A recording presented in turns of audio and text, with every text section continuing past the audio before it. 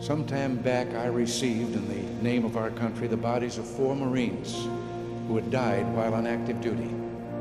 I said then that there is a special sadness that accompanies the death of a serviceman, for we're never quite good enough to them. Not really, we can't be, because what they gave us is beyond our powers to repay. And so when a serviceman dies, it's a tear in the fabric, a break in the whole, and all we can do is remember. It is, in a way, an odd thing to honor those who died in defense of our country, in defense of us, in wars far away. The imagination plays a trick.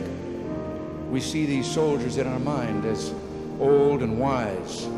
We see them as something like the founding fathers, grave and gray-haired. But most of them were boys when they died, and they gave up 2 lives, the one they were living and the one they would have lived. When they died, they gave up their chance to be husbands and fathers and grandfathers. They gave up their chance to be revered old men. They gave up everything for our country, for us. We owe them a debt we can never repay.